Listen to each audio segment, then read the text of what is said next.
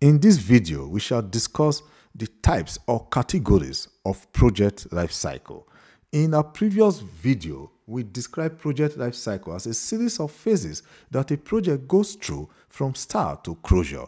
The four types or categories of project life cycles are predictive life cycle, incremental, iterative, and adaptive life cycles. Hybrid life cycle combines two or more of the above types.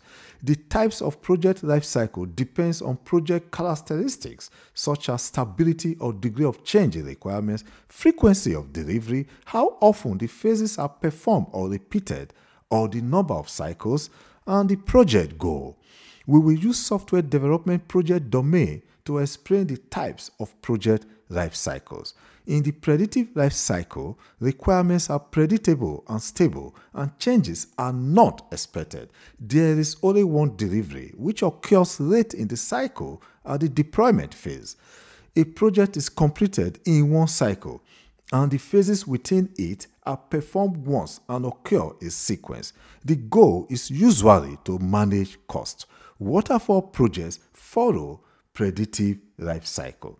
In this diagram, between the start and the close of the project, there is only one single delivery, which occurs at the deployment phase. There is only one cycle, and the phases within it occur in sequence. In the incremental life cycle, requirements are fairly predictable and are grouped into modules or increments. There are multiple small deliveries. A project is completed in several small cycles, building and delivering each module or increment in each cycle up to the last cycle. A module delivered in one cycle is not expected to be changed or refined in another cycle. The customer may be able to start using a deployed module immediately. The phases are performed once for each module or incremental delivery. The goal is usually speed. From this diagram, between the start and close of the project, in the first cycle, the first module is created and deployed. In the second cycle, the second module is created and deployed. Likewise, in the third cycle, the third module is created and deployed. The phases are repeated in subsequent cycles up to the last cycle, when the last module or increment is created and deployed.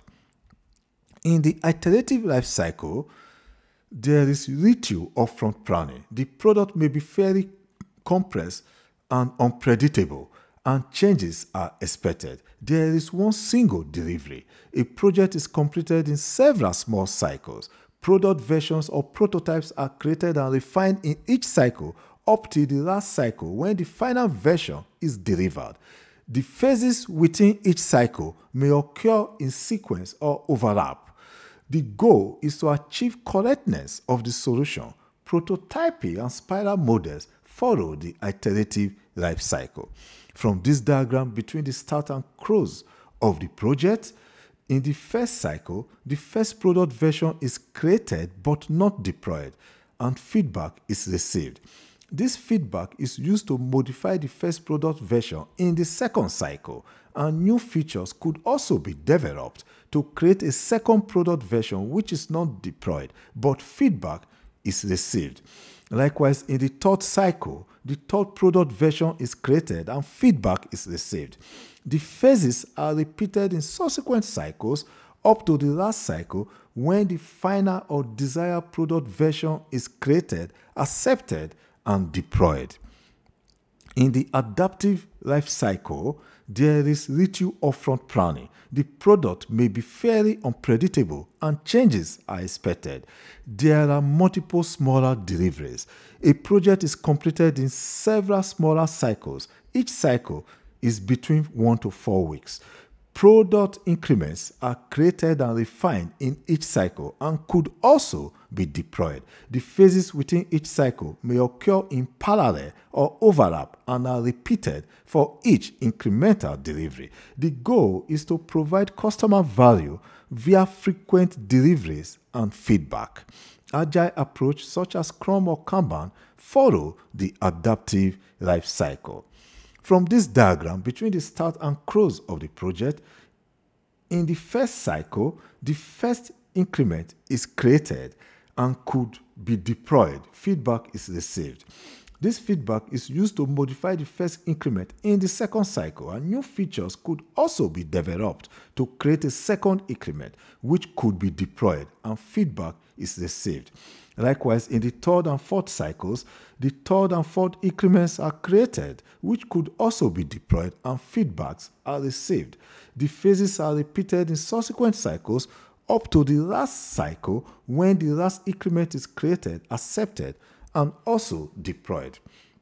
So, in summary, from the Agile Practice Guide, in this two-dimensional graph, the degree of change increases along the x-axis, while the frequency of delivery increases along the y-axis.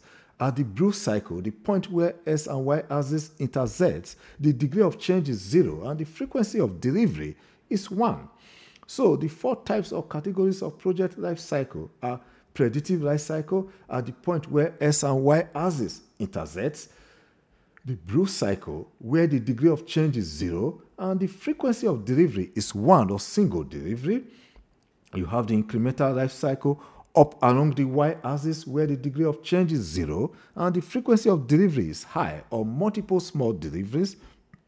You have the iterative life cycle to the right along the x-axis where the degree of change is high and the frequency of delivery is 1 or single delivery, and the adaptive life cycle where the degree of change is higher and the frequency of delivery is also higher or multiple small deliveries. So, the project life cycle category or type that is best suited for a project depends on the characteristics of the project. Some projects may not fall into a single life cycle, as they may have characteristics that falls between the predictive life cycle and adaptive life cycle. Hybrid life cycles combine 2 or more of the specific life cycle types in a desired pattern. Thanks for watching. Please drop your comments, subscribe, and hit the bell button so that you get notified when we come up with new videos.